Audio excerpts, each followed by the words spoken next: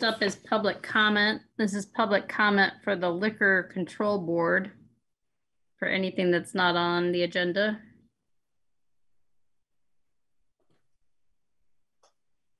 Not seeing any. We'll go on to approval of the agenda. I'll move to approve the agenda. I'll second that. All those in favor? Aye. Aye. Aye. Opposed? Motion carries. Recording in progress. Slow on that.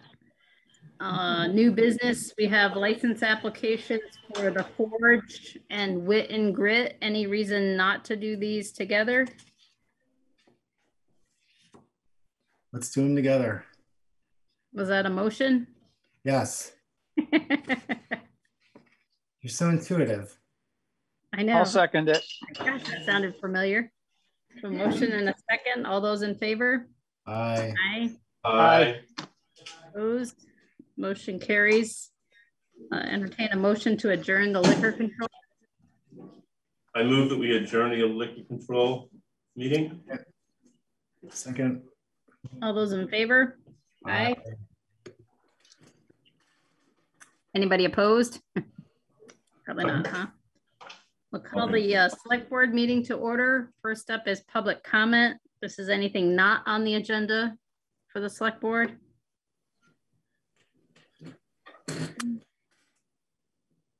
Not seeing any, so we'll move to approval of the agenda. Is there any adjustments to it, Trevor? None that we have for you. All right, motion to approve the agenda. Second. All those in favor? Aye. Aye. Aye. Opposed? Motion carries. First up is consent calendar. This has meeting minutes and warrants. Motion to approve the consent calendar. Second. All those in favor? Aye. Aye. Opposed? Motion carries. New business. First up is the Energy Advisory Committee Climate Action Request. Do we have Gary Durr with us? I don't see Gary. He should be here. I spoke with him earlier today and he indicated that he was going to be calling in. Yes. Well, I've spoken with him also, and he indicated that he would be here. All right, so maybe we can just look at what he sent in and see if anybody has any questions before we even decide if it's ready to be moved. I read through all of this stuff, and my concern is that it doesn't look like, first off, I think it goes outside of the scope of the Energy Committee with some of what's in here that we're being asked to approve. But I'm really concerned that we don't see what this would mean to the town of Randolph, the residents, the businesses, if this was approved. So, what I see is just we did these actions during town meeting. Oh, here, let's push somebody else's version of the People's Climate Action Plan, but it doesn't look like it's Randolph specific. And I'm not sure all of this is really Randolph specific here. I'm not clear exactly what it is that Gary and presumably the Energy Committee are expecting us to. It looks like they're asking us to endorse the 9 points of the People's Climate Action Plan. I just don't. I don't know how that's relevant to Randolph. Yeah, but Tom, did you read hang on, Susan, it's board discussion for a second here. Did you read the links to the bills?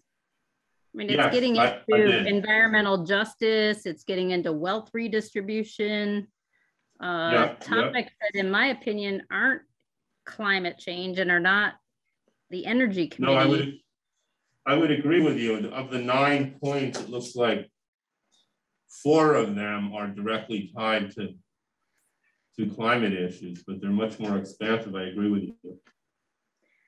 So what I took the time to reach out to some other towns that have taken this up, and they have not passed it as the group that's promoting this people's plan.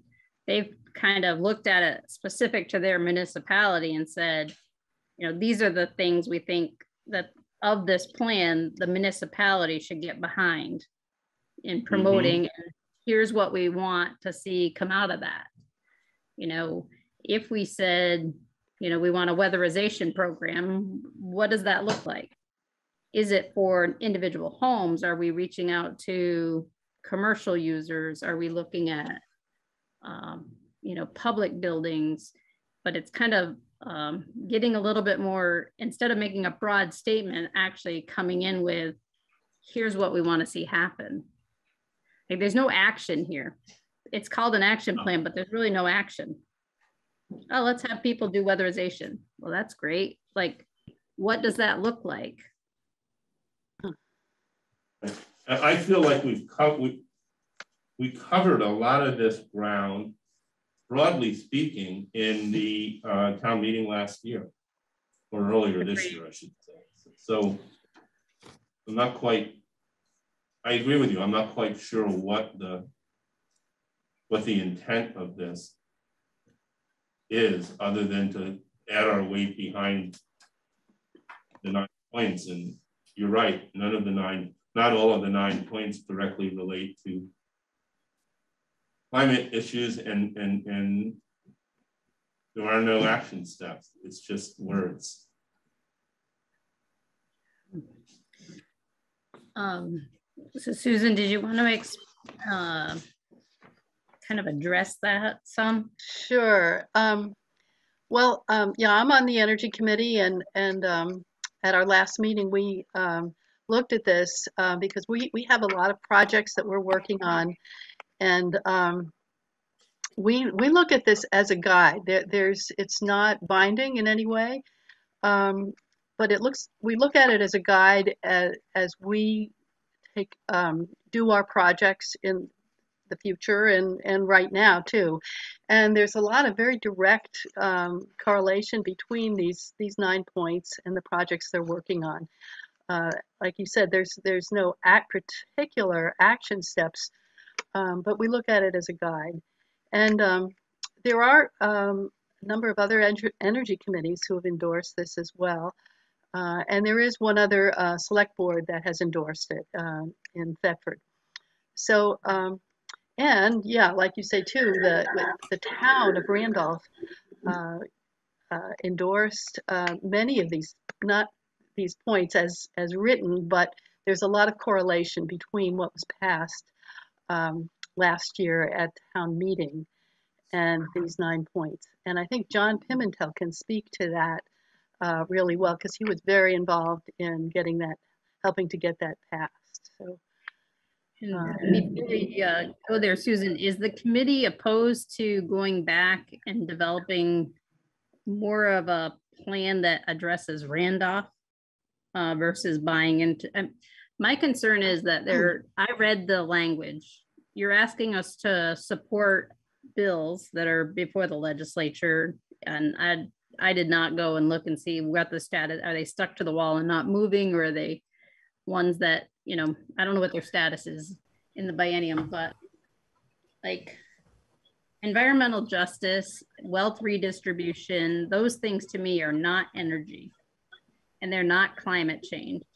So when I look at some of these others, I could support some type of plan that talks about a weatherization program,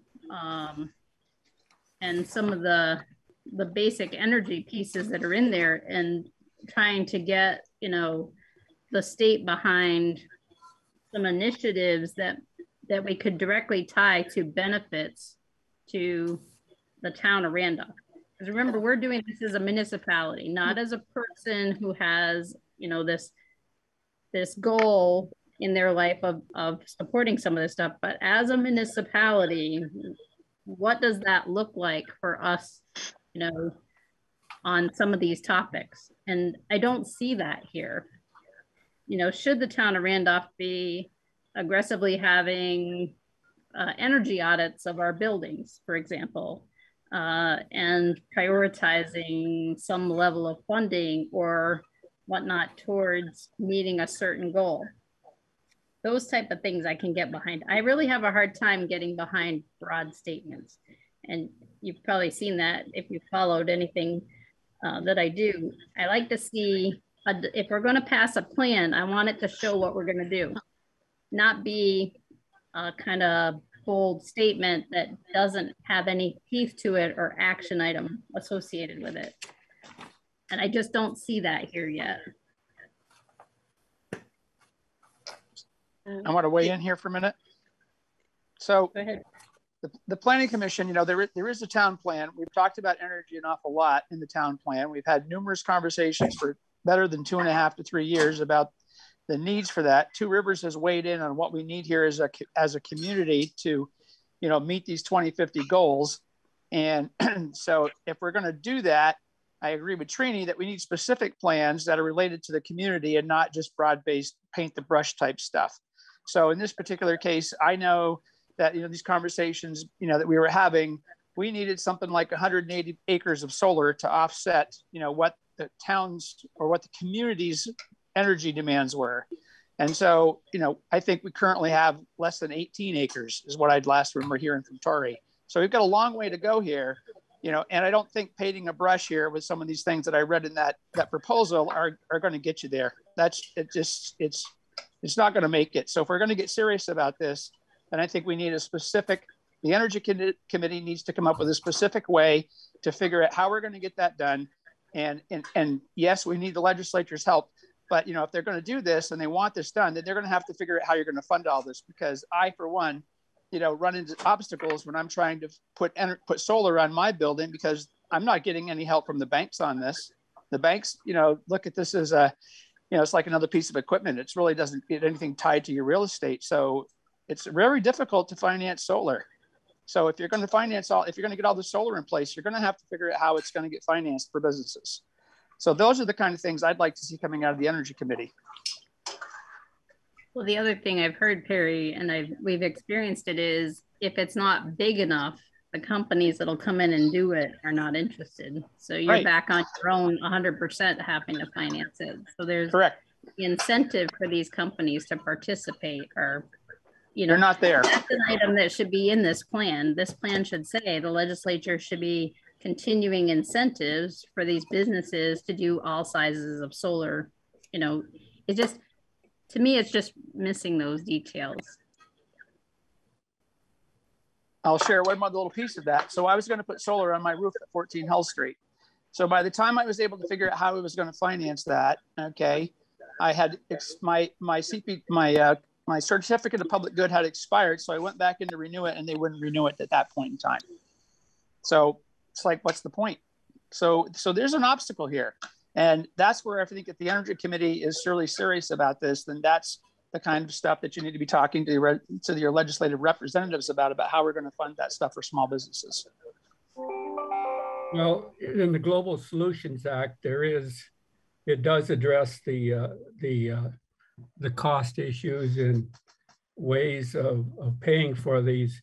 But I think we have an opportunity with Norwich Solar, who will put whatever solar you want on for free and Really reduce won't. your electricity costs by 30%. Nope. That's not You're going to wrong. work on somebody who's got a building, Gary. I'm sorry to tell you, but you have to. So here I go put solar on my building. I need to own it, okay? Because if I want to sell that building in 5 years, okay, it's a detriment for me to have somebody else owning the solar panels on my roof. Yes. I'm sorry, but that's not how it happens. No, well, I stand corrected. I'm only really talking about such things as the school system, the municipal building, the town waste facility down there. And that it would be my proposed way to start putting the solar on. But we don't see any of that in this plan, Gary. That's what I want to see in this plan. And then I think you also got to look at, you know, there's very limited amounts of property that are held by the municipality and the school. So, and I'm right there with Perry. We looked at putting solar on top of the storage buildings down on Beanville, and Norwich Solar told us, put up a couple more buildings and then we'll come talk to you. There's 4 big buildings there that could all have solar on their roof. They are engineered for solar, and they were like, yep, put up the other 3 and we'll come chat with you. Well, So they've been in contact with me substantially in the last 2 months, because they have on the Gifford property some available solar that they were going to originally sell to the school system, and the school system couldn't have it now. So they're looking for people who can use this. And I know at least one company who could probably take all that use, and that would reduce the number of acreage or the megawatts that are asked of the town. So if we have to find 180 some odd acres for solar, and we're way below that level now, and we can't find somebody to use the solar we're generating, what's that going to do to us when we get to maximum? You know, these are things that you got to look at, and we should be seeing in here. You know, here's our plan. We're going to try to do this with this type of entity to get them to install solar to get X number of acres, and here's how we're going to help them connect to people who can use it. Well, this is not our plan. This is something that came from 350. And that's where the problem is, Gary. That plan does not work for Randolph. Okay. Can I jump in for a minute? This is Jeff. Jeff. And thank you for the time. And I didn't realize you started so quickly. You jumped right in on this. I apologize, I'm late. But yeah, just to reiterate, this is not a plan. We have all kinds of actions that we're ready to look into and give you some specific items to look at. These are just guidelines that we were going to use as principles when we did develop the energy plan. And we thought it would be good to work with other towns and to show the state that we're very much in support of this. And I'm 100% with you. We need to be working directly on what's going to influence Randolph. But as I read these 9 points, there's nothing in here that I disagree with. I mean, I think everything that's on these 9 points lines up with what's in our town energy plan and what's already been approved in Article 32. And yeah, I just want to make sure this is not our plan. We've got lists of all kinds of projects we're going to look at, but these were just guiding principles as we look at the projects that we would use to develop the plan. And we want to work, I'm sorry. Yeah, I would love to see those principles be specific to energy, not the other arena that's entertained here, and then show where those principles become action. You know, so if you have a list of things you want to do and where you want to go, then it would be great to see an actual action plan that the Energy Committee is looking for the Select Board to endorse for them to go and implement. Well, other towns have done similar things, like Hartford and another town or two. And I know people who are on those committees or councils, and we will look to better understand how they went about it and generate our own plan, really to meet the needs of the Select Board and the manager and you, Trini.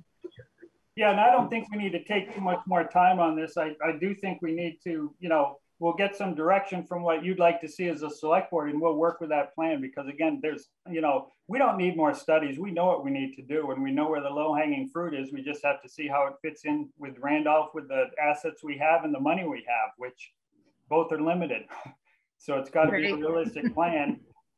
And, that's why we're here, to present that to you. And I think we do need to, we probably need an hour or two of some of the people that are interested on the Select Board, just to get a little bit of guidance on exactly how you would like to see that formatted, because we've got the material. I think we're struggling with, you know, just how to format it and what actions are really priority for the town. I wouldn't be opposed to us scheduling a special meeting that is warned so more than 2 select board members can participate as a work session between the select board and the energy committee. Perfect. Yeah. And I'd like to reiterate what Jeff was saying a little while ago, that this People's Climate Action Plan, it's not a local plan at all. I just want to make sure that's really clear. I know that Jeff just said that, but I just want to make sure that we realize this is not supposed to be something that we're going to be doing here in Randolph per se. This is these are statewide policy ideas, and we're being asked to get behind them to help generate momentum to get these ideas implemented at the statewide level. It's really about, you know, putting together the political will from the grassroots level to the select board level to in the legislature and getting people on board so that as we have this opportunity, you know, over the next generation to implement all these climate policies, which are going to change our landscape, they're going to change our transportation, they're going to change our economy in lots of ways. And that when we're doing that, that we're recognizing the fact that there are marginalized communities that have been affected for generations that have not been recognized. And we now have an opportunity to consciously go ahead and make sure that these folks are included very specifically as we move forward. And we have not done that in the past. And that's what we're being asked really to do tonight, is to lend our little tiny voice to the other voices in Vermont calling for this kind of equal treatment of people who have been historically marginalized in our communities for many, many years.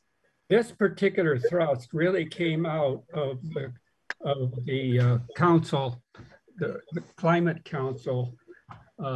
There's like 23 members on the Climate Council, and they are charged with having an action plan for the state available by December 1. So we were kind of pushed into action as a result of this.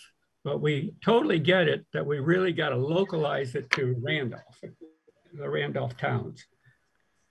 I think you do. And I think I understand there's a statewide initiative there, Larry, too. But Trini, as a town, it would be nice to understand what that means. Like, I read the 2 bills that were being asked in as part of this to push through and say we support, and I really struggle to support a couple of those, to some of the language in those. So, and I really struggle to connect it to Energy Committee. But I think Pat had a comment.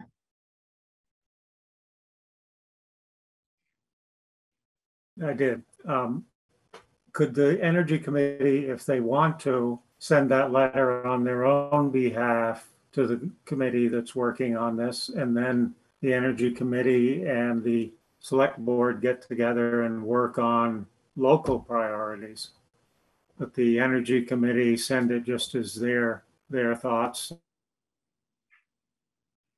I think that is possible, but what do the rest of the Energy Committee think? Sure, we can do that. We voted unanimously to support it. I guess just the one other thing is that we really, I mean, certainly it has to be specific to Randolph, but we really need to collaborate with other towns. We've been collaborating with Bethel on some projects recently, and we'd like to do more of that. And it's a bigger issue than just Randolph too. It's a state issue for the funding too. Just one example, we did a very successful community solar project a number of years ago, and we'd like to do another one. But some of the rules have changed, and it's much more difficult now to do community solar. I have community solar on my house because it doesn't face the right direction, and it's wonderful. And it would be great to do more of this. So these kinds of guidelines that apply to everybody are really helpful for lots of towns.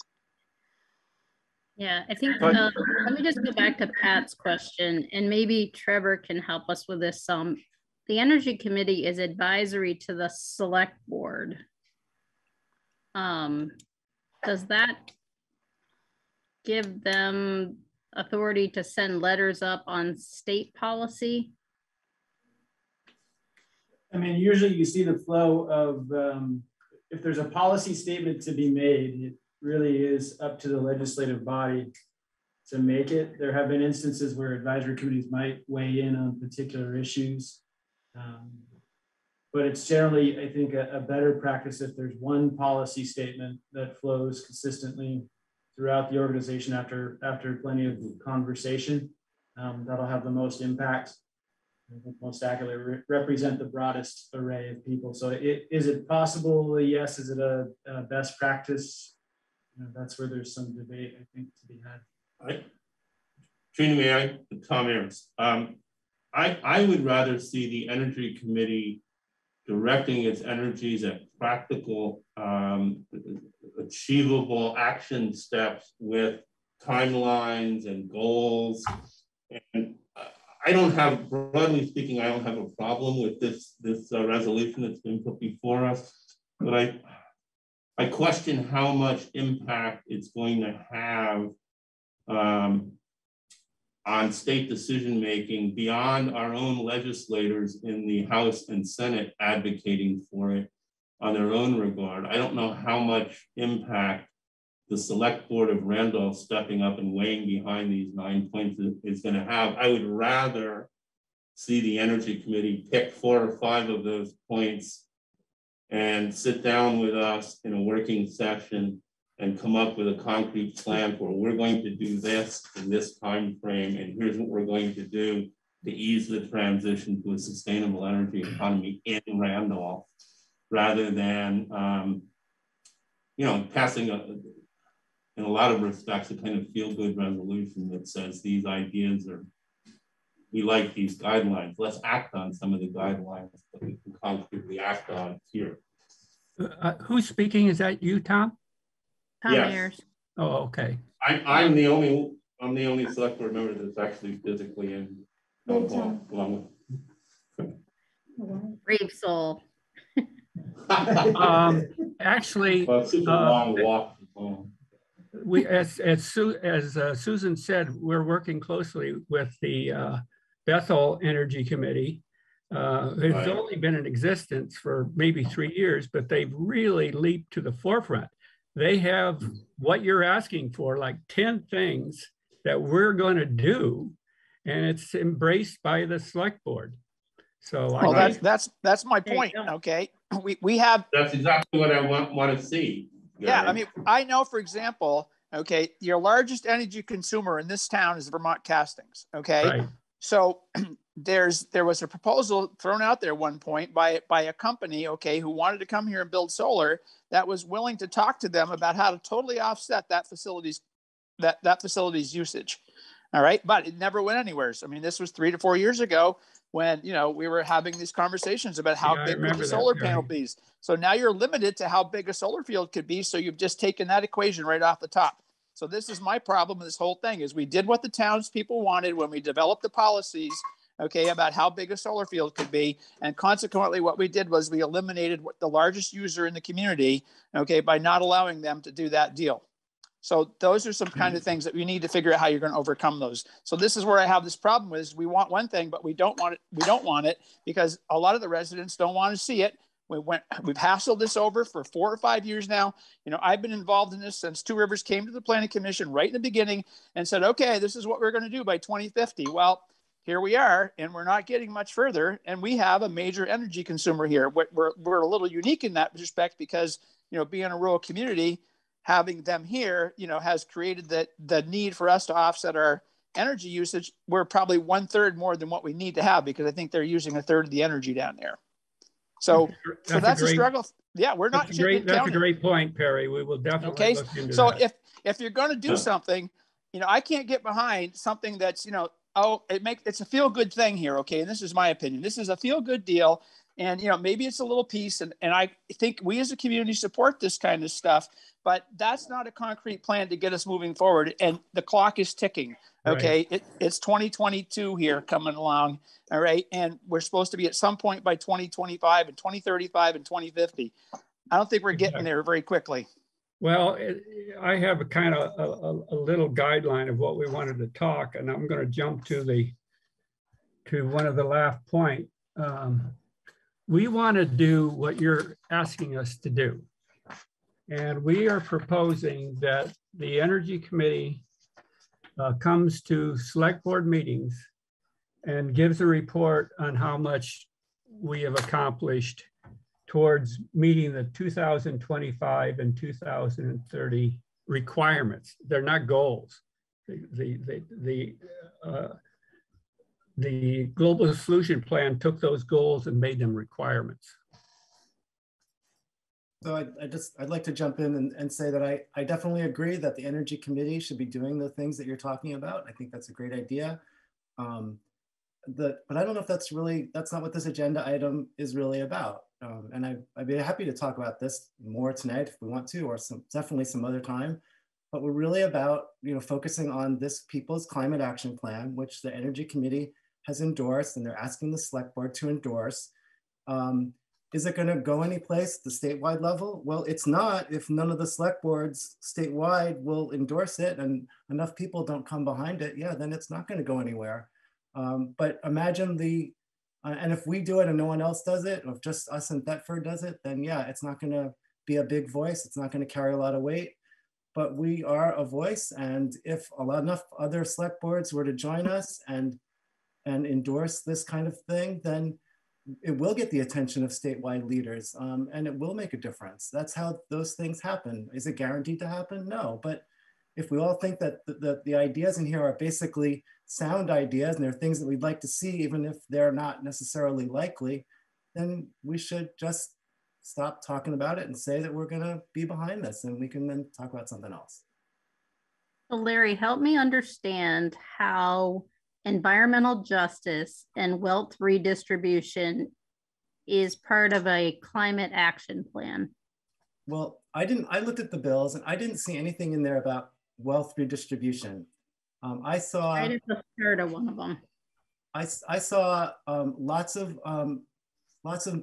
measures that would make sure that historically marginalized communities are given the opportunity to do well in the climate economy that we are going to be in the coming years. That as we transition to more solar power, that as we transition our transportation economy, as we transition to more weatherization, that we are making a conscious effort to make sure that people who have in the past been left behind, that they're included. That's really all that I see in here. I don't see anybody taking money from one pocket and putting it into someone else's because of anything like that. I see it more about its opportunity for people to catch up. So who do you think's being missed here? Because we've had weatherization programs in this community for 15 years. And community action has been involved in those things. So I mean, I'm not figuring out how. I just can't wrap my head around what this is supposed to do, because those kind of programs have been in existence. We have fuel assistance. Okay, we've had weatherization programs. In 2014, this stuff I think is when this started showing up, and I'm not sure what we're asking the legislature to do. I mean, what's the changes that need to happen to make this happen? The problem is, Perry, and I can proudly say that the Energy Committee and the Energy Task Force has really zeroed in on all those things. We work with vital communities. We work with ZCRD, and I'm just proud of what we've done. But the scale of the problem is so large, and the requirements to get to the 25 and 30 plants are so huge. We just gotta figure out what the right starting point is so we do our fair share. So maybe you're telling me the goals were set too high to start with? Yes, they were, and what the state did not do is fund these things so that they could actually happen. Exactly, that's my problem with this. So if you want to fix this, okay, I'm not sure that those points that you guys have shown us are the ways to fix it. Okay, I don't think that gets it there. What needs to happen is you need to take down the barriers to get these kind of projects financed. Okay, because not everybody's going to work with the Norwich Solar. Okay, I was already to put it on my roof, but then when I went to the bank, it's like, no, well, they're not really interested in that because it has an effect on the real estate. And I could have offset my uses. Okay, plus I could have offset some other people's uses, but I can't do it if I can't get it financed. I'm not going to roll $400,000 out of my pocket here to make it happen. Can I make a comment? Just a second, John. So I just went back and I read these bills, Larry, and I'm getting it out of H273 under legislative intent. And my concern about this is it's been rolled into the People's Climate Action Plan, which is not Randolph specific, and nobody has looked at if the legislative board of Randolph gets behind this and pushes it, what is the impact to the people, the businesses, the economy of Randolph? It's all good to get behind it and all those statements and feel warm and fuzzy, but what does it mean? What's it going to do? You know, there's statements in here and they are about wealth redistribution. They're talking about, you know, people having access to have purchased land and property and whatnot. And that, first off, has nothing to do with energy, has nothing to do with climate change. One of the four subcommittees. We've got some of the buzzwords in there, but my concern one of the four subcommittees. Hang on, Gary. Okay, sorry. My concern is we don't know if these bills are passed, what the impact is to the people that we've been elected to help represent. And that's where my concern is. The council formed 4 subcommittees, and one is all about equity for people of all incomes level and every race possible. And they are charged with working with the other subcommittees to make it equitable. That's where that comes from. But so we got to figure out how to personalize this to the Randolph towns. And I agreed. So what is that for energy? Like, what does that mean? Equity to what in energy? Energy to weatherization programs, to both, to access to banks that will finance solar. You know, it's action. Like, we talk about these things, but there's nothing in there that's going to, like, how does that all interpret down to the low-income homeowner in Randolph? Well, that's the action item for us, the Energy Committee, you know. But how do you expect me to make a proposal? Okay, so how do I get behind it if I don't know what that is? You don't. You're right. You charge us with getting you the documents you want. And that's exactly where I'm at, Gary. Thank you.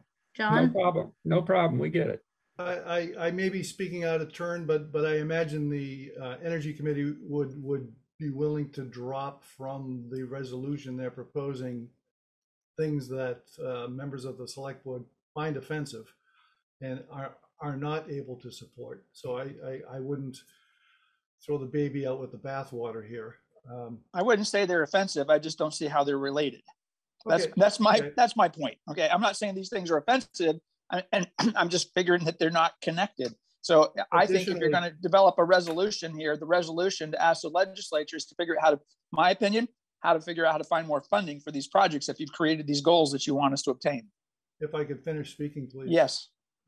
So if there are issues that aren't acceptable, then I think the Energy Committee may be open to removing those. With regards to state funding, one way to push the need for state funding is to in fact endorse resolutions such as this, which go to the legislature and also go to the Vermont Climate Council, which is in the process of drafting the plan through which the state will address the climate issues. So, I hear you, Perry, that money is not available, but money will never become available if the state's residences and towns do not make their voice heard with what they desire. So one other point is you know, we addressed Act 32 a little over a year ago, and there hasn't been any real discussion, pointed communications from the town to the legislature or the Vermont Climate Council. You know, moving forward on solving this problem is kind of like having a garden. You don't just throw seeds in the ground and walk away and come back in 6 months and harvest something or expect to harvest something. You have to nurture it throughout its life. And this is one of those nurturing steps where we're again making our voice heard, where we're again making sure that the people in the legislature and the Vermont Climate Council are in fact addressing all of the issues that people in the state find important. So, you know, these 9 points correlate to, you know, most of the things we passed in Act 32. That's true. But, you know, again, in order to make things move forward, we have to, from time to time, readdress and resubmit what the position of the town is and what the people are looking for. And this is one of those moments where we have, you know, an opportunity to nurture that, because the Vermont Climate Council plan is in its infancy. It's in the draft state and it's still changing. We have an opportunity to make sure, you know, they're addressing things that do result in a just transition. And a just transition means essentially that it's not the little guy that gets hurt. You know, it's not the little guy that bears the burden. It's shared, but you know, equitably across the entire business world and residential world of the state. So, you know, this isn't a feel-good resolution. This is a resolution that is important to continue to move the whole conversation forward. And we don't have just till December 1st because the plan, that's when it's due. But I went to the Renewable Energy Vermont conference a couple of days ago, which I've gone to for 15 years. And they said there that it will be worked until it's modified and acceptable to sometime in March. So there's plenty of time to get our act together. And so let me just help put this in perspective a little bit, what I'm thinking. If I apply for a grant and I said, I'd love to plant flowers in town, give me $1,000, probably not going to get awarded, right? Right. But if I can give, you know, Larry and Jay a plan that says, look, the town of Randolph would like to take on these initiatives, and here's what we need, here's our action items, and here's what we're going to need for funding for this. They're much better armed to go into the legislature to say, gee, I need these language changes and I need this level of funding. If just in my town, I'm going to be able to make this change to meet what, you know, because I've seen Two Rivers has said, you need, you know, this breakdown of solar and this breakdown of whatever. Like, what does that translate to? You know, Larry could go in and say, need $20 million. His peers are going to be like, for what? And we haven't armed Larry with that information and that level of detail to be able to say, well, let me show you what I need. The subcommittees have baked into their proposals or plans funding for them. I promise I have seen them, those plans in there. And we know we have from federal and via the state money probably for a year, but there's no certainty about year 2 and beyond. And I think item number 3 in what 350 VT says, fund a 10-year weatherization plan. But the battle, I think, really comes down to, where do we get all this money? Excellent question. So I'll give you an example. How much money did the legislature last year allocate to, we need more we're going to expand broadband across the state, right? How much was Larry? 150 million, 200 million COVID money? You're on mute. Yeah, I believe it was $100 million. Yeah, okay. So here I am on Route 66, and I just dropped off, and I can't have video and audio at the same time because I'm still stuck on a telephone line, okay? And I'm on Route 66, and I've been on EC Fiber's case now for almost 14 months. Tell me, oh, you've got to have some conduit in the ground. You've got to have a string in it. It's been done. And I have had this conversation now going on 3 years when the governor told me I don't know, 3 or 4 years ago, that, oh, we're going to have broadband everywhere, that's a high traffic area. Well, I don't think I'm any more high traffic between Randolph and BTC. Okay. But I still cannot get broadband. And we just spent another $100 million. Okay. And there's more money in the queue. Okay. And I still can't get on broadband. So, hold on. So all these energy programs you're talking about are going to require substantial amounts of cash or regulations or banks to get behind them before, or tax credits or something before you're going to get them on the table. So that's the kind of thing that I think this resolution should be looking for. That's my point. Well, I agree, Perry. We were all asked to give input to the council, and my input was, where is the money come from? It's my biggest worry. The other big item I brought up, do we have a infrastructure process so we can do these things quickly? And the answer to that is no either. So infrastructure and money is what it's all about. Oh, hold on a minute. It's not about all that. It's also about regulation. Okay. Well, so you're going to find, so you're going to find, you're going to run into obstacles. Okay. You can get the funding. All right. So what if you get the funding and then, you're all set to go, but now you've got to go deal with the regulations. You've got to go through Act 248, okay, to get these processes to happen. So you're going to run into struggles. And in my case, where I wanted to put solar on the roof, if my CPG's expired, why wouldn't they renew it? At that point I had the funding and I was ready to do it. That was all pre-pandemic. And you know what? Now I'm glad I didn't, because I needed that cash to keep my business afloat. However, I'm just sharing with you that when you can't get an extension on a CPG, what's the point? Senator Bray is considering putting forth a new bill to deal with these exact points we're making, Perry. Well, then why don't we get a resolution that supports that? I don't think we need this is like a blanket resolution that somebody's handed to you guys. Okay, well, why don't we draft our own? And if you want to sit down with some members of the select board and put that together, I'm happy to have a working meeting to do that. Well, yes, I can confidently say that the Energy Committee would look forward to that opportunity, but we're also considering something like what Bethel did with their 10 action plans. But yes, we got to work this together. Harry, I don't want to. Yep. Go ahead, John. Okay. To John's point of a few moments ago about perhaps looking at a resolution to this issue, if you will, that looks at addressing selected points in the 9-point plan. I think that's a good way to go. And what I think is a good way for us to go is to actually say, looking at an example point here. There's a point that says provides access.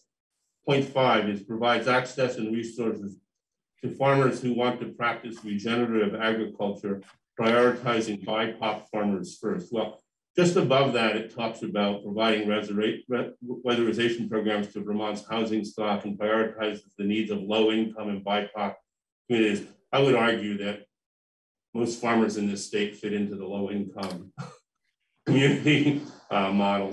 But my point is, why don't we have the Energy Committee let's work with our farmers here in Randolph. What can we do to help you achieve regenerative agricultural practices right here in Randolph? And then go to the legislature and say, here's an idea we have from Randolph to make regenerative agriculture a center of our rural energy action plan.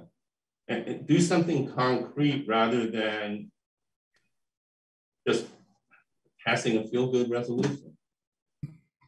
Give people some concrete examples of what we can do and then say, here's what we need the money to do.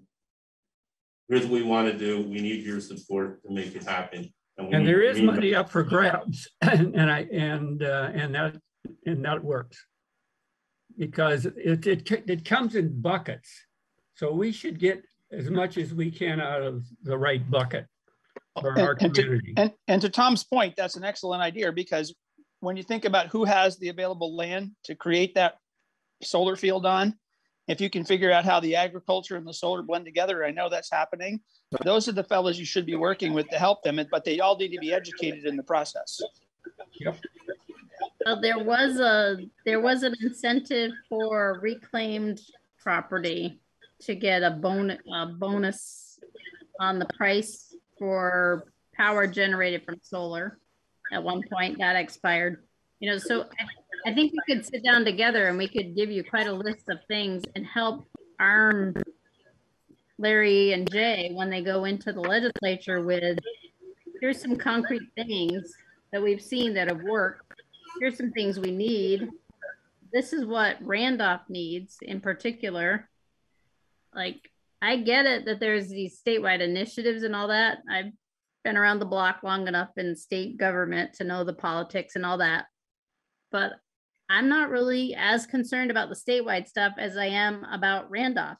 And we need to look at what works for the low-income family who can just barely keep ownership of their home as it is in Randolph, and how do they get some help with weatherization and energy improvements to lower those costs, all the way up through to the businesses that want to make that as a choice to change their energy source and how they get what they need to keep functioning.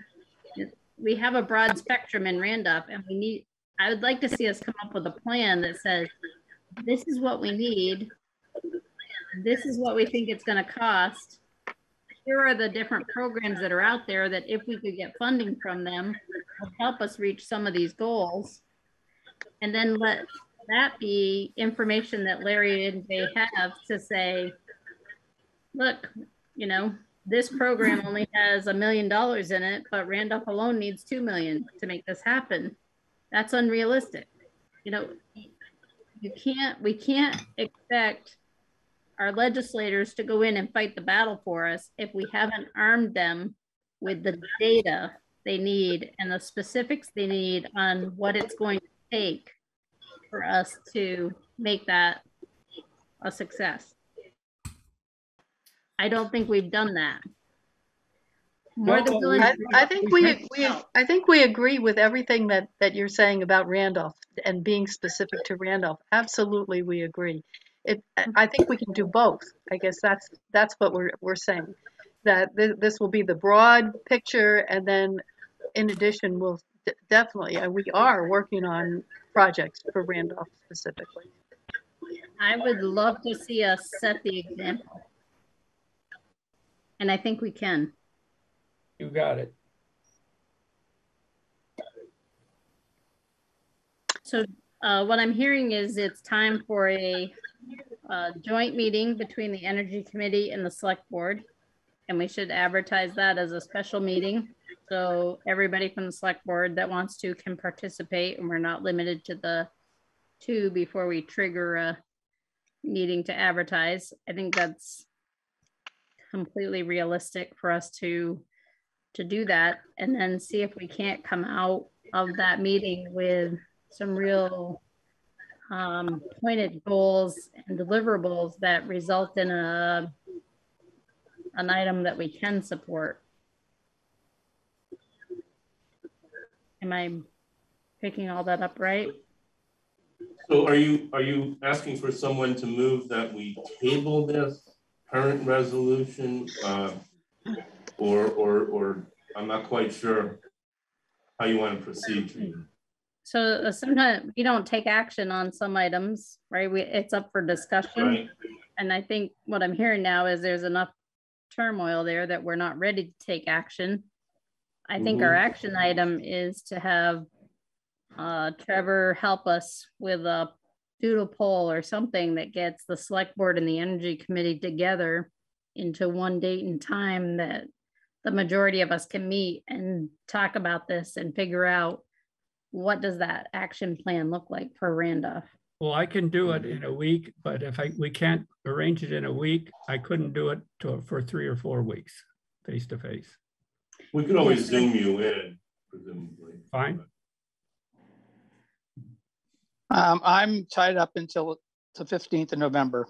So I'm just not taking on any more workload at that till that point. So love to be involved in this, and I think I should be, but not until after that. I'd be very eager to participate in such a meeting. I think it's really important, as so many people have said, and Trini, you've made that point really clear, and I think you're absolutely right. At the same time, we've been asked to do something, I think, which is pretty straightforward here, which is to either endorse or not endorse this People's Climate Action Plan. Or a portion of it, or a portion of it. And well, maybe, but we've been asked to take action, and unless people really feel like we need more discussion at some later date, or that people need more time to think about where they stand on this, I think we should do what we've been asked to do, and I'd be prepared to vote on this tonight. If other folks feel like they would like to wait and do this next month because you're not comfortable, you don't know enough, or you'd like to give it some more consideration, I would be okay with that. But I don't think we should just ignore this. I think we should, do what we were just asked to do. That's the agenda item. I think that if you want to move it, you can, and we'll take it up if there's a second to it. Okay, well, I'll move that we approve the People's Climate Action Plan, that we endorse this document that our Energy Committee endorsed 5-0.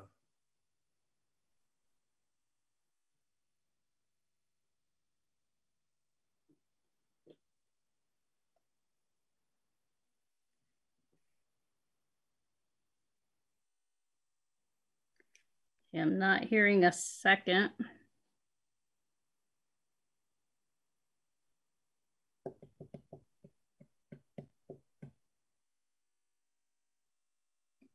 Hearing no second, the motion dies.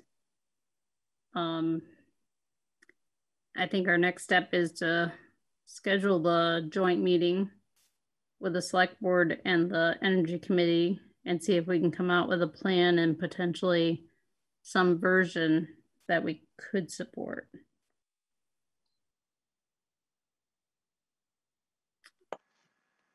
Does that require a motion? I don't think so. The motion died. Yeah, right. So at this point, I think it's an action item for Trevor to schedule a joint meeting and see if we can work on some type of plan or, clear guidance for the Energy Committee to help them draft either, both something that the Select Board can support as well as a plan going forward that will, well, in my opinion, I'd love to see something that's very action item oriented, has dollar values associated with it and results that we would expect to get out of it. Because I think that's the level of detail we need to get to give to our legislators and decision makers to try to get this funding and get these action items that we need to be successful. And I think that would be an awesome outcome out of a joint meeting. So I would agree with that. And I'm going to give Gary a little homework. Okay. So before you do that, I would like you to reach out to Two Rivers, and probably Tori has this information. And I'd like to know what our current energy needs are and what we're currently generating here in-house, so to speak, to accomplish those goals. And I think she can probably provide you with that because she was able to give that to me a year ago. She had those numbers. Okay. So that would be a good place to start, because then you've got what road you've got to go down and how you're going to get there. Now, I don't know if anybody's got any forecasting as to how much more demand is going to come online, but it would be nice to know that. And hopefully that would be offset by conservation and weatherizing. Well, but she should be able to give you some of that stuff. Again, I went to that Renewable Energy Vermont meeting a couple days ago, and Green Mountain Power and the others are looking to find ways where they can double or triple their electricity output, because they're determined that we got to run everything off of electricity, and we don't have the lines to support it. So that's the reality of it. You'll find that interesting. I just read an article about that where if 10 people on the same street were to get a car charger and buy electric cars, their section of their little portion of the grid fails. So those are some other things that need to be addressed here. It's a big problem. Yeah, that's a big problem. So those are some things those are the obstacles that I see here. And if you go look in the East Valley, I don't remember when the last time that some of those lines were upgraded, but I'm pretty sure that, they're all in the works. I know that because as they look at this, but it's just like my broadband. If you notice, I dropped out again here. So, there's still going to be people left out in the dark. Well, I guarantee you it will be in the December 1 action plans of the council somewhere. It's very comprehensive. Yep. Okay, well, let's start with Tori and have her give you some basics, okay? Right, but that's the end point. And I totally agree. We start with Randolph towns and go from there. Correct. So I think we've hammered this enough tonight, and given that we have a full agenda, I'd like to move to the next item on the agenda unless somebody has something massive they gotta share. Well, I want to talk to when we would have this joint meeting. There'll be a doodle poll coming out from Trevor and everybody can respond, and then we'll find a date that works for everybody. Okay. Okay. Yeah, thank you. Right, so moving to the next item, we have the Maple Street scoping study. I think we had last touched base on this in August, and then with the cancellation of the September meeting, we've got the proposal back from the consultant. This would amend this is a 2018 era scoping study designed to look at road surface, traffic patterns, improvement or replacement of water, wastewater, stormwater infrastructure, and to come up with the cost estimates, the two missing pieces from what pieces needed to finish based on that original scope were the traffic impact assessment. So this would measure what happens if we remain at a two-way as we are now versus switching to a one-way in some direction for some length later on.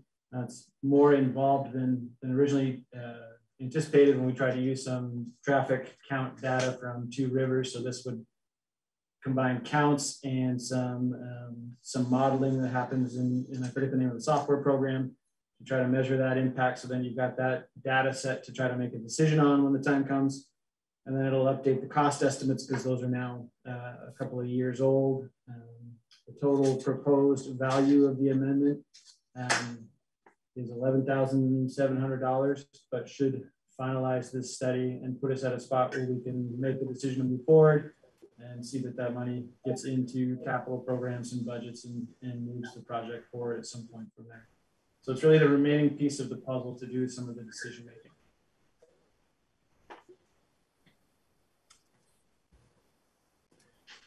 Any questions? Comments, thoughts, motions?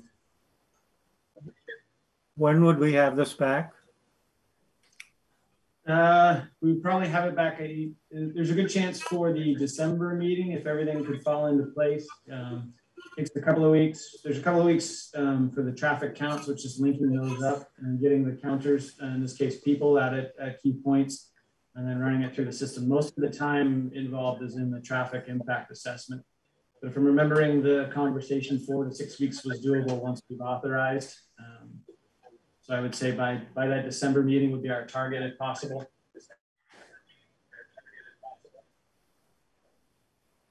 Okay, can you hear me, Trevor? I can, Pat. Trevor? Yes. I'm having all sorts of trouble with the audio. I was trying to second Larry's motion and nobody could hear me apparently. Oh. I was trying to second Larry's motion, plus I didn't hear 2/3 of what was going on.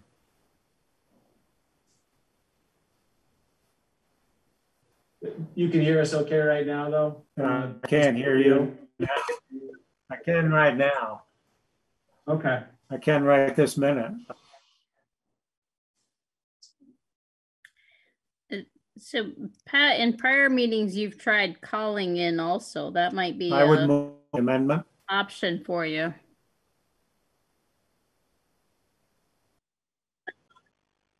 What's that? In the past, so video reduces your amount of information of data and whatnot you can receive. So shutting off your video will help you get better, but you might want to try calling in also.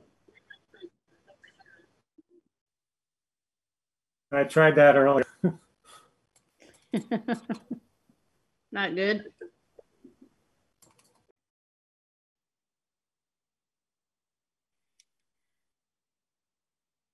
Can you hear me now? Can hear you now, Pat. Can you hear us?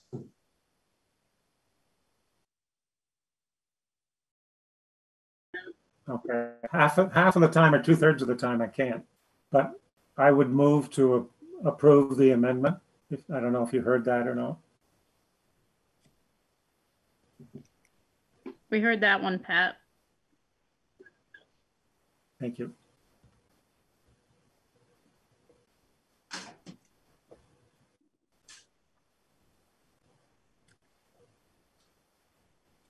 So we have a motion to approve the amendment for the Maple Street scoping.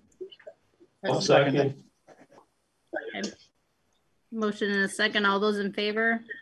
Aye. Aye. Aye. Opposed? Abstained? Motion carries. Consider adopting the Vermont Community Development Program municipal policies and codes. So this is one of the grant requirements tied to, I believe, the Orange County Parent-Child Center. I don't know if I have glasses coming, but I can't see if Josh is here with us. He might be able to answer more of the questions. But these municipal policies and codes. Josh is here, yeah.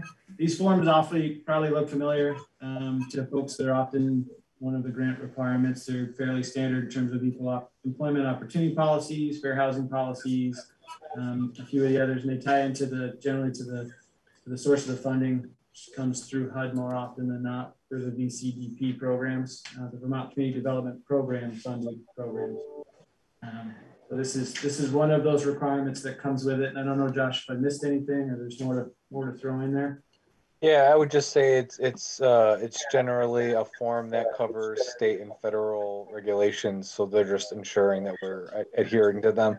We have a lot of the documents actually posted in the hallway as required by law, but this was a change from the state of Vermont to have municipalities sign on to this as a VCDP requirement. So, in order to receive VCDP funding, municipalities have to adopt this resolution.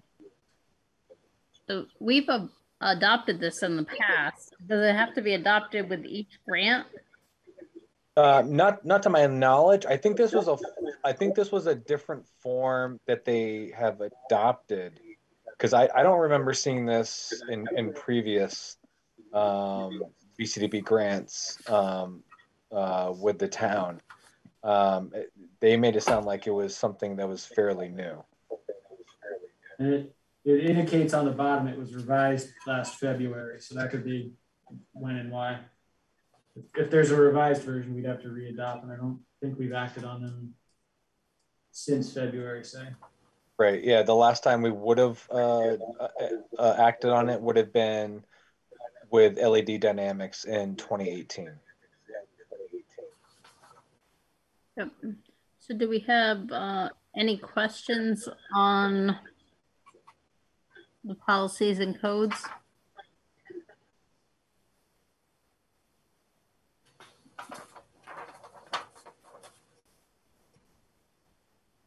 Hearing none, any motions to approve accepting them?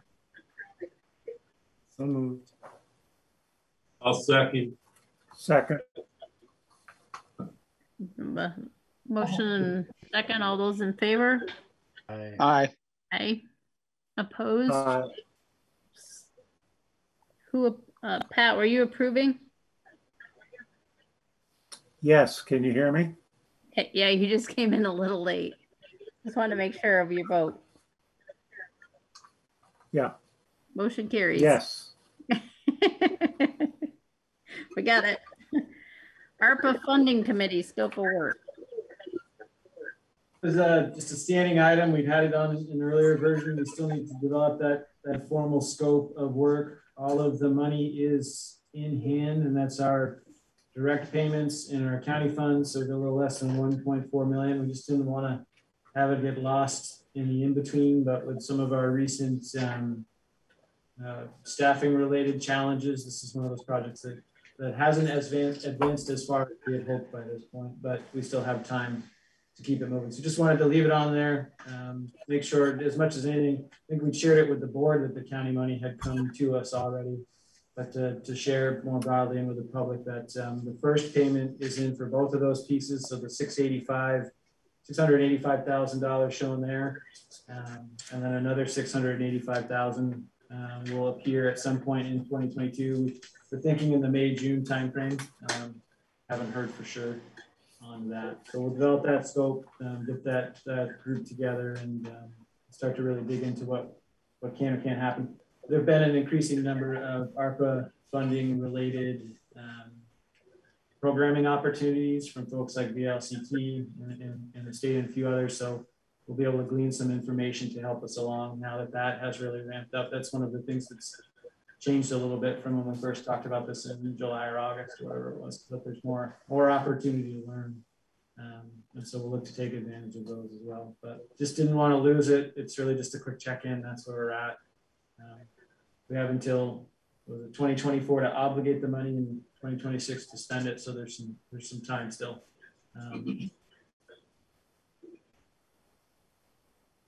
Trevor, I have two questions. Can you hear me? Pat? Yeah, I got you.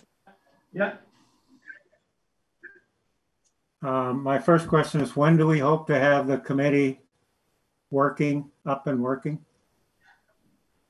I think if we had a scope of work for November, you could have the committee up and working at some point in December, for example, and then you have recommendations. It would depend on how we shape the scope, but I don't think it'll be a long timeline. And I think by then we'll have a good sense of the baseline for what's allowed and what's not. And a little bit of data on how folks have spent money already and whether or not that is truly permissible. And I know the Capital Planning and Budget Committee would like to be involved some way in that. I think that makes sense if anything falls within their purview, but if it tends into operational or other programmatic elements, that may not make as much sense.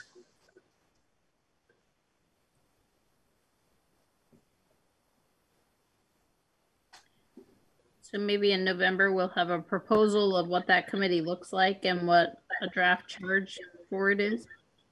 Yeah, we'd outlined a couple of things to include in the scope of work and have copied them here in terms of what the general tasks will be, but we'll try to draw those out so there's a better list of what we're asking folks to do. Okay. Good. So any other questions on that or comments? We look forward to November. Next up is formalizing the assessor hire. Yep. You got the letter and provided a tentative thumbs up back in September, around we were canceling that meeting for the leanness of the agenda.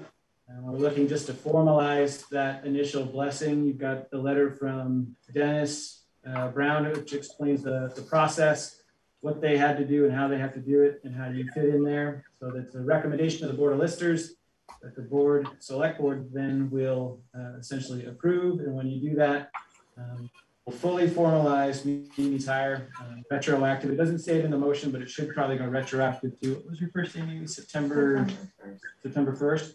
Yeah, so adding that to the motion may not be a bad idea, just to make sure it's fully clear. Mimi's been in the chair doing the work, attending the trainings, sharing cookies. So she's jumped right in and has been at the helm since then. So this is ratifying the vote to hire Mimi effective 9/1.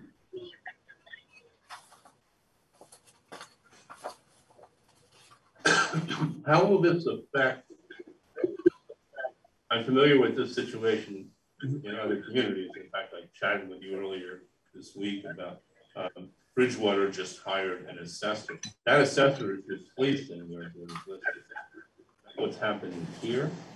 No, this is perpetuating the model we've had, where we've had a hired assessor who provides most of the staffing, does a lot of the technical pieces, but they work with the board of listers. The challenge we're going to have that we even saw a little bit in the hiring process is that people aren't lining up to serve as volunteer members of the board of listers. And so with Mimi's move over to the assessor's office, it leaves just Dennis, so that if we need a decision, would you still? I'm still a lister. You still count? Yeah.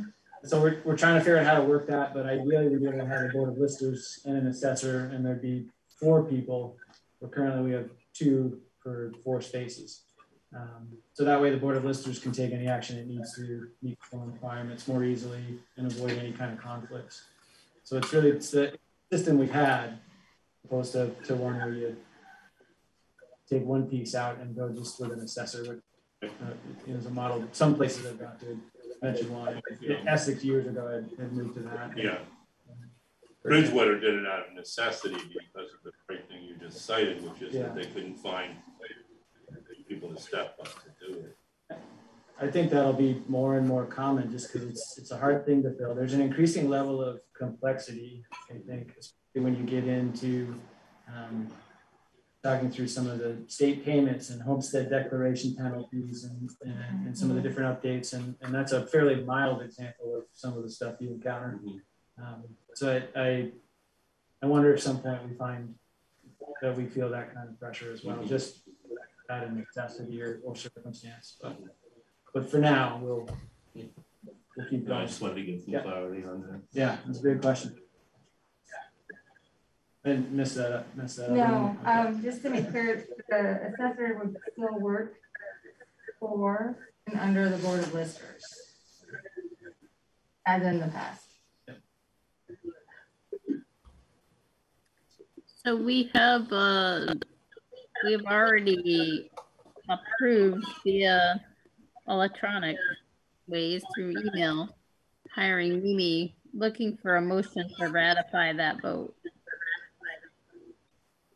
So can you hear me? Second. We got you, Pat. Have a motion and a second. All those in favor? Aye. Aye. Opposed? Motion carries. Next up is the North Reservoir Tank and Well Project. Yeah, another one we just wanted to provide a quick check-in. It's been a little bit, I think. We're still on schedule for construction in the spring. This will replace the tank up at the Ellis lot. And there's some additional well components to that. That'll allow us to take the Pearl Street well, which is the one plagued a bit by the high levels of manganese, offline as a primary water source. It's still there as an emergency capacity source, whether it be for fire protection or some kind of low water situation. So it remains online. But we're at the phase of that 90% of the design plans are complete. We meet on Friday with the engineer and one of the key folks from the Agency of Natural Resources to review those plans. There's nothing really in the project scope itself that is all that different than what you've seen in the past. The one big change, which is noted here, is that the cost estimates we've been using are from 2018, so pre-pandemic, and then also covering, that's 3 years hence. So it's things change in cost. So what we've actually gotten to now is an estimate at this point from September, about mid-September, of $2,439,000 for the project.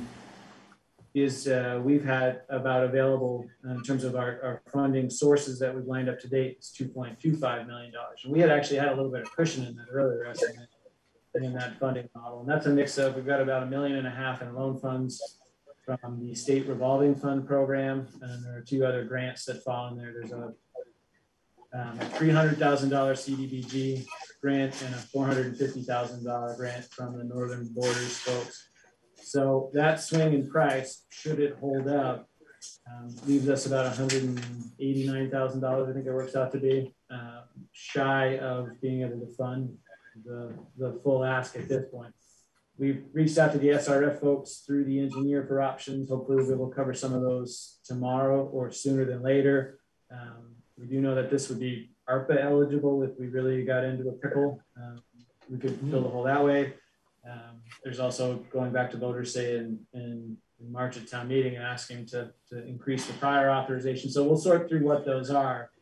There's also some hope that as we get into project refinement from here and we get into some of the bidding process, that maybe there are either ways we can find to value engineer and bring that cost down a little bit, or that some of these material and supply issues that we're seeing show up in price now either resolve or start to come, regress to the mean, basically.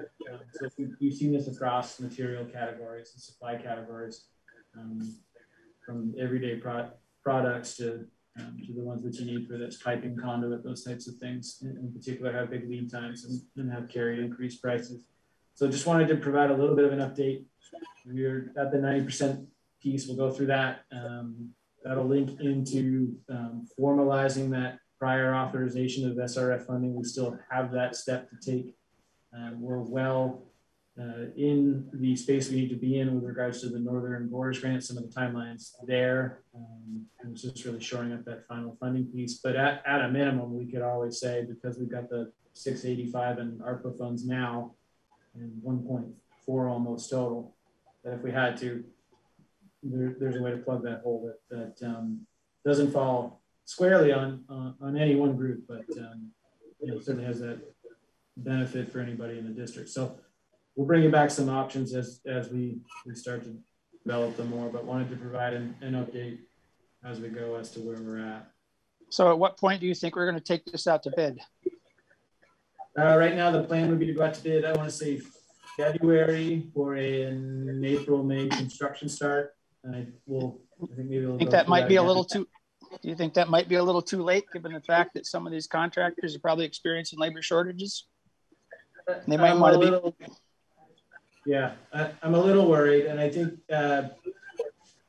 we might be able to go out earlier, especially if the way that the funding hole, so to speak, is fixed is through the state applying some other source of funds and precluding any need to vote or to go back to the voters. That would certainly accelerate our ability to say for sure we've got the funds in hand and maybe go out a little bit earlier. From a design standpoint, we're at 90% complete, so we're closer than farther to being at that point. But my feeling, given the experiences and the things I'm seeing here going on in all these different sectors, that we need to get that out to bid sooner, because just in my own personal experiences, from what I'm working with on my own level, I'm not, our company can't take on the work levels we used to take on because we're not getting the labor. And I have a feeling that you're going to run into the same problem in the construction industry going forward. So it seems to me like it might be a good position for us to see if we can move this process and find a bid sooner than later, because as everybody else's calendar fills up, we may find ourselves having to delay this, no different than I'm having to delay some other projects I'm working on. And bigger than that, even, Perry, is the availability of materials. And some of the pipe you're going to need to do this and whatnot could be 6 to 8 months out before you can get it. But another thing to think about is you brought up ARPA as balancing that, and it is eligible, but the committee needs to be formed to look at this, because ARPA funds are coming to the town as a whole and not to just the sewer and water district. So that needs to be looked at as, kind of how we use those funds and where they go is a much bigger question. Right. It's our I say think of it as the in case of emergency big glass option. If we've got nowhere else to go, or we've some sort of short-term need, we do have that capability there. But I think you're right that those funds are probably a different process. Trevor, can you hear me now? This is Pat. I got you, Pat. I have one. Can you hear me? Yeah. About the revolving loan fund, could they make up the difference? Yeah, that was the first set of conversations, was to see what funding would be available through that mechanism. And we'll look when we meet with the folks from Dufresne Group tomorrow and A&R folks. Hopefully we've got some kind of update on as to where they're at with that conversation. Yeah, I know in the past they've done that, so on other projects. Yeah. Other projects where I've seen this before, it's usually SRF funds are the way you make up whatever difference. Any other questions on this one? If not, we'll move on to the North Randolph Road slope stabilization. We sent it out via email to those of you remote. Hopefully we were able to get it. It was closer to showtime. We've got paper copies here in the room, but the bid review sheets are available. We went through, we had 2 bidders at the end of the day. They're within about $1,000, a little less of each other. The hours are pretty similar when you add up all the sub-consultants and others who work for it. There's about a 10-hour difference between the 2. They both met all of the standards, including this one has a requirement to make sure that the stabilization study includes a no-build road closure option. And they both made sure to hit that in the responses as one of the responses to be considered through the study effort. On the very final page, we went through and scored it using a scoring template that we've got from the V-Trans Municipal Assistance Bureau from its bid document. So there's a base score and a weighted score, basically. And by what's the word got to be? By about a half a point. The bid from Dubois and King scores better. And what it really broke down to, they were really the same when you looked at qualifications, project understanding, creativity, thoughtfulness of the RFP, completeness. The one little difference in there was in the work sample that we required, and that one provided us a work sample that was of a similar stabilization study. And the other one sent us something that was an intersection improvement. That was a really well done document, so you could see the quality of work. It was just sort of the applicability of that product, and that's essentially what broke the tie in that weighted scoring system that's there. So the recommendation after going through all that from our level, we'll still have to get the endorsement of the Municipal Assistance Bureau folks along the way, but is to write that down. The motion to award the slope stabilization bid to D&K for an amount not to exceed $62,067. The other wrinkle is that we'll have to, hopefully we'll be able to find some more money for the project from V-Trans grant programs. If not, we are prepared and able to make the additional match through some of our, particularly the stormwater reserve and some other capital reserves. This was originally thought to cost $40,000. That's what the grant anticipates. So there's $32,000 in grant funds, $8,000 in local match. As you can see, the bids are closer to $62,000 and $63,000. And so we'll look to fill that hole, hopefully with grant funds. But we are able to do that with our local funds. So this project is a water quality project, given where it is and what the challenge is. So it's eligible for water quality funds, both at the state level in specialized programs, but as well as ARPA. Yeah, that's right. Yeah, the water quality piece from ARPA would be another potential source as well. So if nobody has seen this project, they ought to take a ride down through there. This is not going to be a cheap project when it comes to construction. No, that's quite a slope, both in terms of its steepness and its length. And for those of us that were part of the Irene disaster, this washed out during Irene too. And so the repair that was approved by everybody and was going to make it bulletproof clearly did not stand up. So we're back at it again. How many times is this washed out? How many times is this washed out? 2 or 3 times?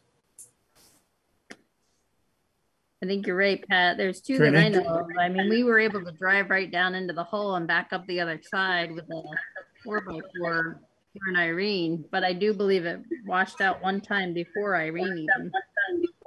Yeah, it washed out in I the believe mid-80s. so, yeah. In the 80s, that whole section was all rebuilt.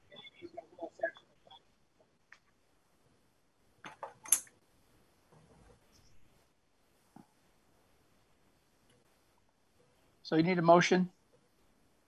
Yes, please. Okay, I'll make a motion that we authorize Du Bois and King to proceed. Second. All those in favor? Aye. Aye. Aye. Opposed? Motion carries. Assembly permits for Halloween. Got an assembly permit application and a banner permit application. Earlier today, we sent you the fire department's review. They had a couple they were requesting. Let's see if I can find that real quick so I can read them out to folks.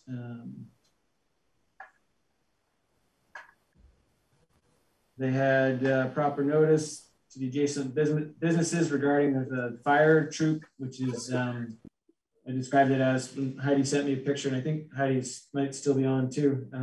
They look like they're spinning flaming hula hoops in the picture. They, twirl different objects that are on fire as part of a performance. So when Chief Hildenbrand's talking about those pieces, proper notice provided to adjacent businesses regarding that performance. Same thing, proper notice to the red line regarding that performance. I believe that part's already been done based on the response from Heidi. Barriers to enter Merchants Row can be moved manually and will not require equipment if there's an incident, and that any tents don't block access to the entrances to businesses of the red line. So those were the feedback pieces from the village fire department when it looked at the assembly permit applications. There's also the banner permit piece that's in there as well. I think you suggested in I think it may have been in that email that Taco Cat Cantina had some concerns, but it looks like they were addressed directly with them. I know there was some dialogue. I don't know if anybody's on to speak to those, but it seemed like it was about making sure there was access to the business and how notice was provided and when, and those types of pieces were part of that conversation. Right. And we heard from another entity, individual, not a name, not a business identifier, and we don't have it as of right now, who had expressed a similar concern about access to a business in that stretch. But it's because the event's on a Sunday, I believe. I got the time right here. A couple of those businesses wouldn't be open that day anyway, so the impacts would be mitigated just by the day of the week. So we've notified all the businesses there that the event's taking place. Heidi, are you there signed in under?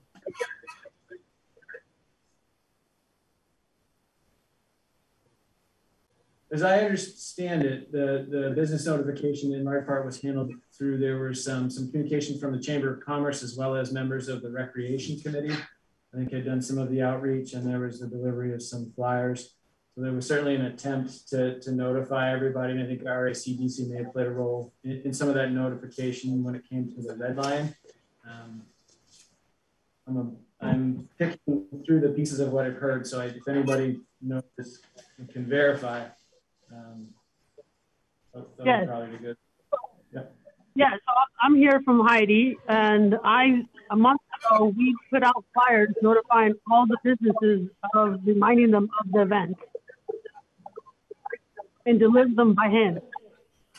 So Heidi, have we notified them about the fire group? We just got that in today,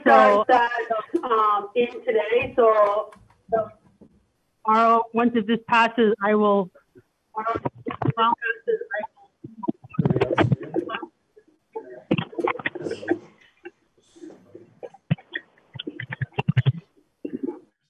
Sorry, I'm on a phone, so there's a bad echo. Oh, she's on. It's hiding back on. So Heidi, if I followed your comments, you're going to reach out to those businesses now that you secured them as a performer? Correct. Okay. Most of them all know that that would have been a possibility. And so now that it is confirmed, then we will address the area and make sure that they have the area cleared out for the performers. And it will be away from the restaurant. So if I understood correctly, they're at the end of the street, right?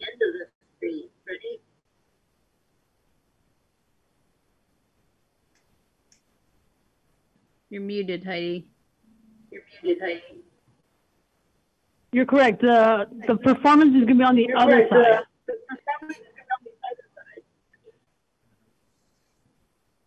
So the other side, meaning what? The Main Street side or the Pleasant?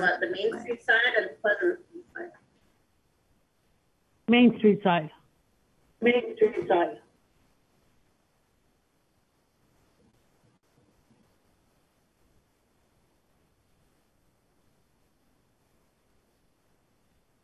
Any Trying to questions? figure out also while we talk about how to tamp that echo down a little bit too. So sorry if anybody's picking that up.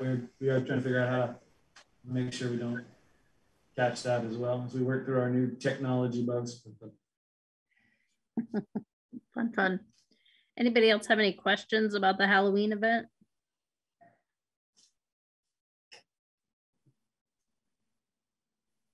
If not, any motions to approve the assembly and banner permit? I'll move the approval of the permit and the banner for the Halloween event. Second. All those in favor? Aye. Aye. Aye. Aye. Aye. Opposed? Abstained? Motion carries. Next, there's a grant for Kimball for historic preservation. Amy. No. Yeah. Amy's hoping to join us. I don't. Amy's hoping to. She's on yet. They had a library trustees meeting the same night. So this is one that would have been on that September docket. This is there's a $20,000 grant through the Vermont Division for Historic Preservation. The library has sought permission to apply for that grant as part of the funding package to repair the cupola primarily, where there's some water and other related damage. And this has been an ongoing problem or challenge as I understand it. The wrinkle with this one is you guys provided the tentative electronic approval for the grant application. It's a 1-to-1 match. And the challenge that's embedded in this one is that this is about a $200,000 project in total. So you've got $20,000 potentially in grant funds. There's another $40,000 that the library trustees have pledged from something called the McNair funds. And then the remainder that is in this request, if the grant were to be awarded and the project were to proceed, would come from the town, most likely, unless there were other grant foundation, other sources sought and obtained. And I don't know if that's part of the plan. And that's if anybody does who's jumped on, certainly steer me in the right direction. So that would leave us with about $140,000 or so to come up with at a local level. In our facilities reserve, this project would most likely occur if the funds were awarded in fiscal 23. And so when you look through capital reserves as they are for this year, where they're anticipated to be, and what the draft budgets include for transfers, we do have a sufficient amount of funds currently and projected that if we did want to do that, it's envisioned in the capital plan. I think for fiscal 22, there's a $200,000 expenditure that's in there. So we just went through today and identified that in that facility reserve where this project has been listed for fiscal 23, there could be about 350 in funding. Specifically earmarked to this, or would it? How much would it deplete the reserve fund? In this reserve. So if we did it in fiscal 23 and we said that our baseline goes up to 350, that presumes that the reserve transfer that's proposed in that draft, in the draft budget, everything goes as we're looking at right now. If it is at the same level as last year, it was $75,000 that was approved to transfer in for 22. So even if you took it level, you're talking there'd be 325 to 350 total in that facilities reserve. That's for every eligible category of project in there. So town buildings generally. So you take the 140 off that, and you're talking there's what 185 to $210,000 left. So there's still enough in there to meet anticipated needs, but it would frame, if the grant's awarded, it does frame how we budget for fiscal 23, particularly with any expenditures in that facilities coming out of that facilities reserve. We may have to make some adjustments there, but. Trevor, where does the capital budget committee put this expenditure in a priority order? Because I'm really not in favor of, hey, I got a small grant towards a major purchase. Let me jump the pecking order in capital improvements that are needed. So when they look at the capital budget, which is, we have a committee that does that, where do they rank this specific project with all the rest of them? I honestly don't know. I don't know where they're at with this or with much else, frankly. How much are they allocating from that fund of their own? There'd be 40,000 from the trustees. And that, the name of that fund again? McNair. Okay, I know what that is. Chandler and the library and the food shelf and maybe one other organization were left $250,000 requests each about 18 months ago from Mr. McNair. So I don't know how they decide how much of that in case the trustees to expend on what, but there was a pretty significant pool of money there. So just share that with you.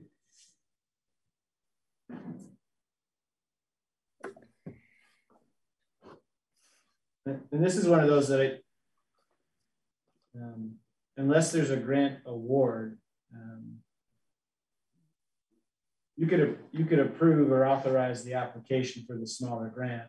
And unless there's a grant award, there isn't necessarily any need to come back and commit any funds until such time as you want to accept said award is one other way to think about it so that we can explore it. But when you do think of it just as a mathematical problem, that a grant for 10% of the total, having the response plan and some of the other funding, you know, most of the time that's not the ratio or the setup that we look for when we enter into seeking a grant for a project of some kind. Doesn't mean that you couldn't. It flips that ratio a little bit. Usually you're looking for an 80-20 kind of split, a 90-10 or whatever you can get. Hopefully 100-0, but mostly they're 80-20. Yeah. This would be 10-90. 10-90. Right. Is there any time frame on when this had to be spent by? It would depend on the grant award. Yeah, I was just curious if there was some discussion about funds had to be used by what date. Yeah, let me see if I can pull that real quick while you're considering.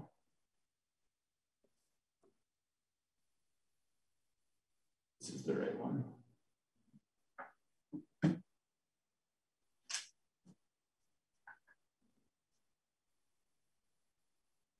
For security, they've sent me a new link so I can do it twice.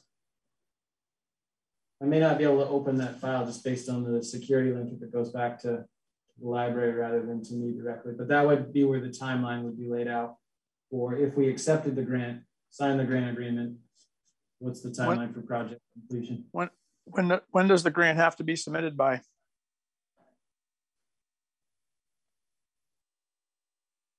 This one was due October 15th, the grant for the $20,000 grant. And you had informally blessed that earlier. The Right, granted, right. the $20,000 piece. Right.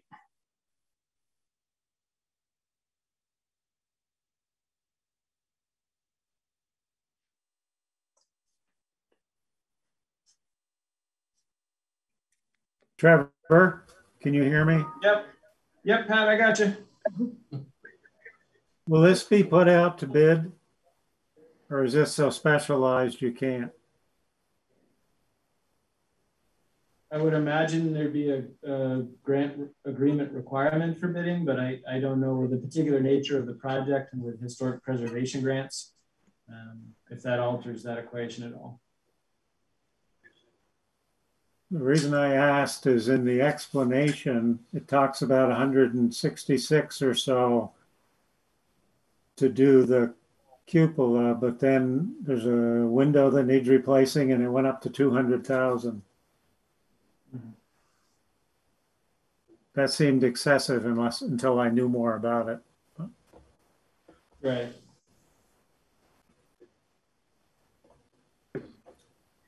So it sounds like there's more information needed on this, including a weigh-in from the Capital Budget Committee.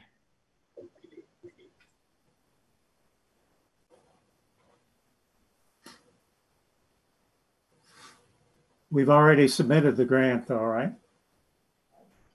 Yeah, the $20,000 grant, if we're awarded it and the funding isn't worked out, then the option is not to accept the grant at that time. It's not a great look, but better than committing to something we can't fund or haven't prioritized.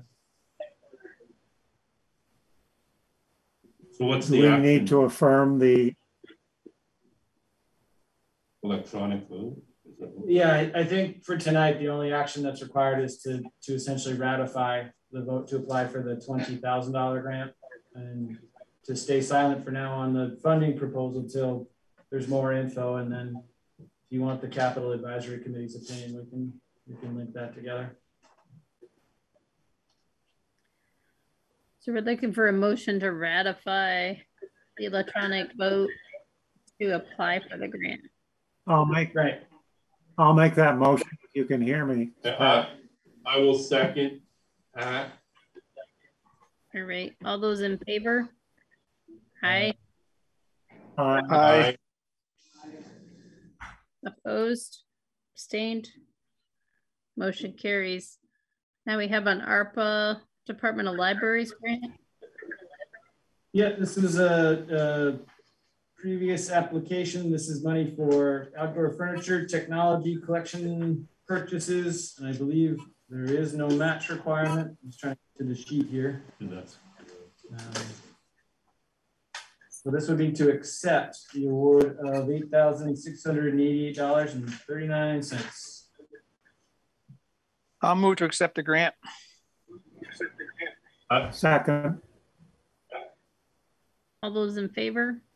Aye. Aye. Aye. Opposed? Abstained? Motion carries. I would like to comment that's a very interesting amount for a grant though. $8,688.39. Right down to the pennies. Purchase. Yeah, it's a bit precise for sure. All right. It sounds like they had a certain amount of money and split it up. It sounds like they had a certain amount of money and split it up equally. Yeah. Next up, we have the multi-town bylaw modernization grant with Two Rivers. No, Josh, did you hang in there with us? Yep, I'm still here.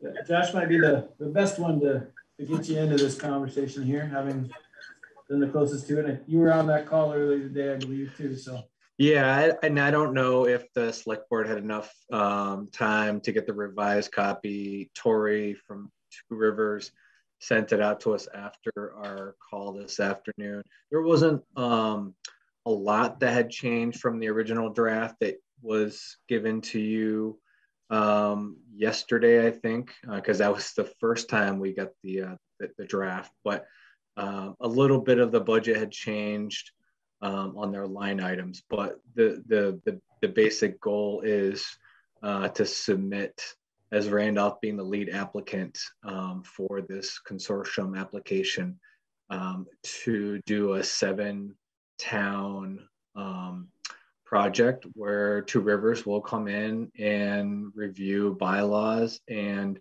go through a process where they engage the Planning Commission, the Select Board, several meetings, and get some revised bylaws to propose to each municipality, where then the recommendation that they're offering is to adopt the recommendations as an interim bylaw adoption process.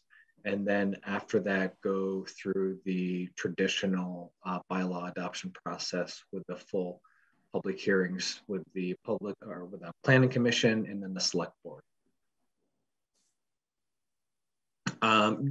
Most importantly for Randolph, if you look on the draft application, it has a list of the Randolph zoning districts that they're going to be focusing on. After looking at that, I sent a question to them as to, why they didn't include the residential district. But I think I already know that answer, which is they were most focused on those districts closest to the downtown and those that are already on the public system to get that concentrated density around the village. So Josh, what's the reason for the interim process as opposed to just going directly to a permanent adoption? In other words, would this enable us to do things on an interim basis that might not be approved in the end run? Do you see what I'm asking? No, I totally understand that. That's a valid question, and it was one that was asked during our meeting this afternoon. So the explanation that Two Rivers gave was it was the most efficient way for all of the municipalities to get the recommendations adopted, because Two Rivers is putting up the match for this. It also allows them to recover that because ACCD said that if municipalities adopted them through the interim process, they could then recover that match component. I don't want to say that it's all financial, driven, but certainly that's not what they said during the meeting. They said it was more because of the efficiency of the process.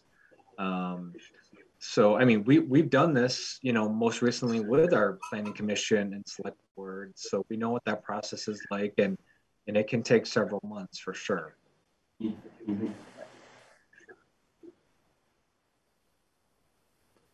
Josh, this is Pat. I have a question. Can you hear me? I can hear you. Okay, thanks. Do we have the staff at this point to be the lead town on this? So Two Rivers has committed to obviously, preparing the application with input from the rest of the municipalities. So, it's done. We're trying to collect all of the resolutions from the various municipalities to do this. That's not that much work. And so if we are awarded the funds, what we would end up having responsibility for is the sort of writing the checks, as you will, because Two Rivers has also dedicated themselves to writing the grant reports for the process.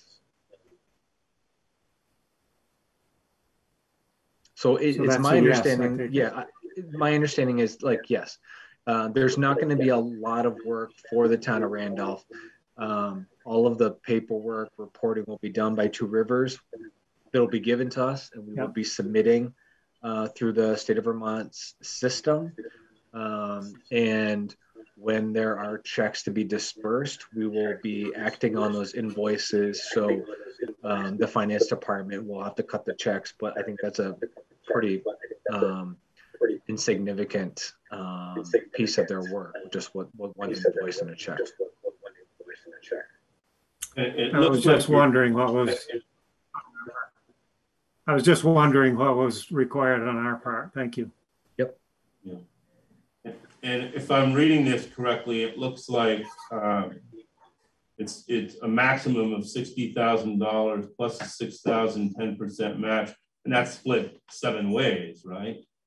So like I said, 60,000 will be from the state. The 6,000 is being covered by Two Rivers, so they're going to cover. They're going to cover the match, and they only get the match back to them if all of the municipalities adopt the recommendations. Right. But is each municipality getting 1/7 of that pie? Each municipality will get, it's not so much money going to the municipality, it's money going to Two Rivers to do the work, right? Oh, so all of the municipalities, planning commissions and select boards will get all equal time in updating, in meetings, and so forth. So I think what they plan in the budget is 3 meetings for each of the planning commissions.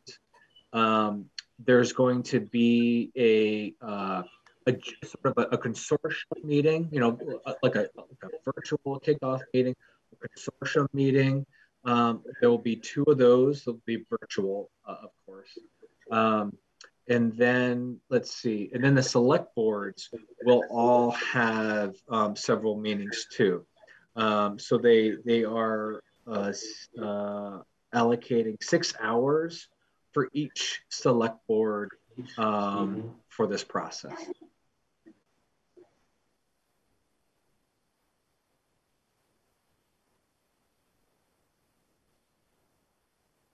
Any other questions for Josh? If not, any motions?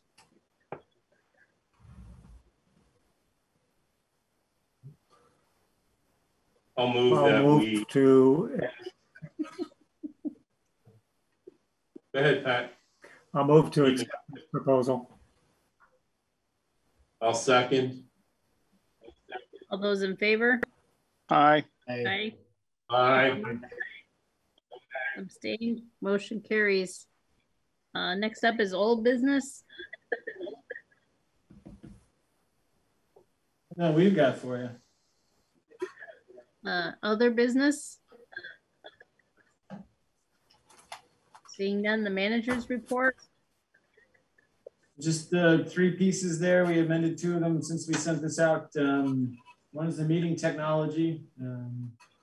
You were in the room, you can see that we've got multiple screens, the owl set up. We'll work to eliminate the echoes or try to figure out what that is for those calling in. But this will better enable us to do hybrid meetings. There's a similar setup upstairs in the conference room. It's just the 1 monitor, and the owl is very, very portable. It provides the camera, speaker, and microphone. Is that the owl there? Functions, yep. Yeah, if you can, I don't know if you can see the little eyes on it on this Oh, side. yeah. It does look, it looks like the Hawaiian potato chip, I think. The other one was just that we did connect with Greg Russ at the East River Partnership on the East Randolph Dam, which he said has been known as the Gulf Road Dam, I guess. This is at the intersection of 66 and 14. And they've got both the money and the capability to do a feasibility study and some initial design work. And so they can do all of the heavy lifting on whether or not it's feasible and prudent to remove that dam. It's the final dam remaining on the second branch. So there's both a water quality and aquatic organism movement components to why that may be worth exploring, in addition to how it would impact anybody who's currently in a flood hazard area or flood zone. So they're able to do that. If there are any objections, we'll reach out to them tomorrow to say, go ahead, they're queued up. This process isn't a quick one. He said 3 to 5 years, and there'll be different levels of stakeholder meeting, historic preservation. There's certainly the natural resources and environmental components of it, but they're the same group that was involved in it's the High Dam down in East Bethel, about 5 miles down the road from this one, and helped with all the pieces. And that one, I think he said took, I don't know if that was a 5-year one, but there was some stakeholder, neighbor, landowner stuff embedded in that stretched out the timeline. But he said 3 to 5. Army Corps of Engineers is involved, so it's got quite a few steps. But the first one is it feasible? And part of that ties into what that bridge sits on right there. If it's on ledge or if it's somehow anchored some other way, that could impact that. And then what is initial design? And then if we did ever get to the spot where we wanted to go forward, they've also got access to or funding available for the rest of the project. So it's possible that we have a limited financial stake in this, so we're the owners of the dam. But you'll get more information from step 1 than we've had, so you know what's feasible and what would it look like. So if everybody's okay with that, we'll move forward with that piece, and then that could be 6 months to a year before they're checking back in, having completed that piece. So it's none of this moves real quick, but.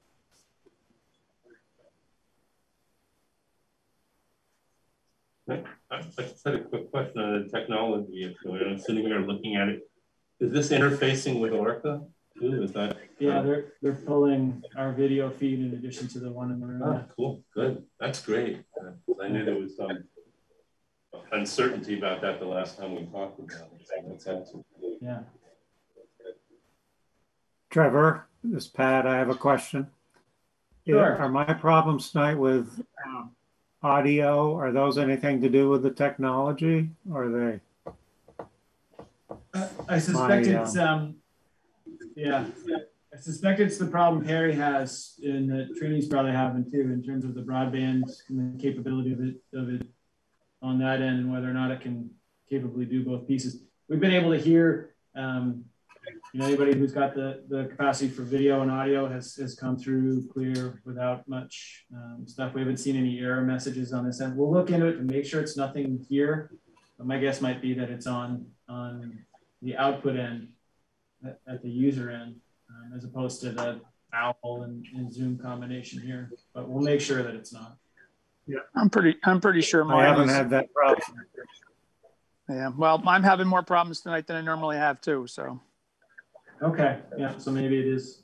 Maybe there's something here then. I have not had that problem before. Well, I don't think it's the problem with the system. I think it's a problem with my internet connection here, because like I said, I'm still on 2 telephone wires.